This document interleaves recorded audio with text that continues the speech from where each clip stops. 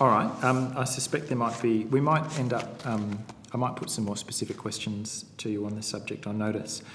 In terms of either intentional misuse or the increasing frequency of encrypted traffic, people using virtual private networks, people using the Tor browser or similar services, will any of those services be caught by the data retention regime? My understanding is they will not. In fact, that's precisely their purpose, among other things.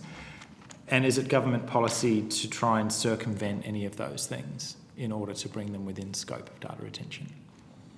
Government's policy is to create a consistent but tailored and appropriate response to the challenges of accessibility of data, and it has done so by seeking to impose an obligation on carriers and carriage service providers providing telecommunications services within Australia, subject to both general exemptions which are on the face of the bill and potentially the application of specific exemptions that may be granted administratively on application by the service provider.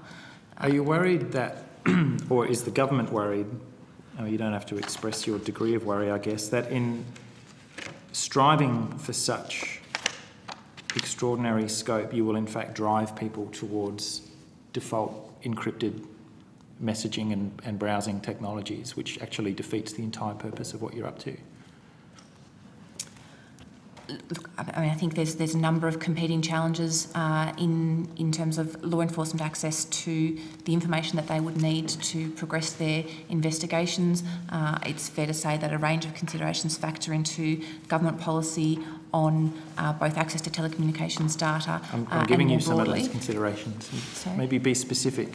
Are you concerned, or have you even modelled the quantum, the number of people who will move their services to places that protect their privacy from precisely the kind of regime you're seeking to institute?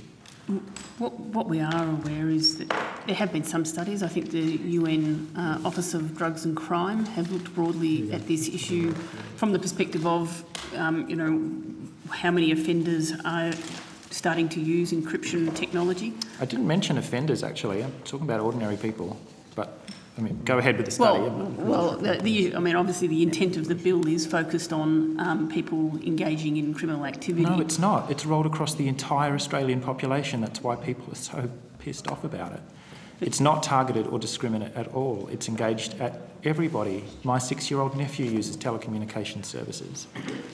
But it is intended to assist agencies who are focused on criminal and national security investigations.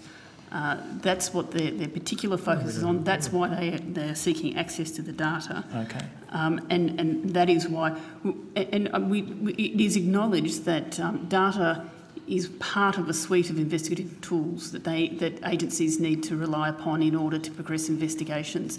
They don't rely 100% on it, but it's an important aspect of investigative process.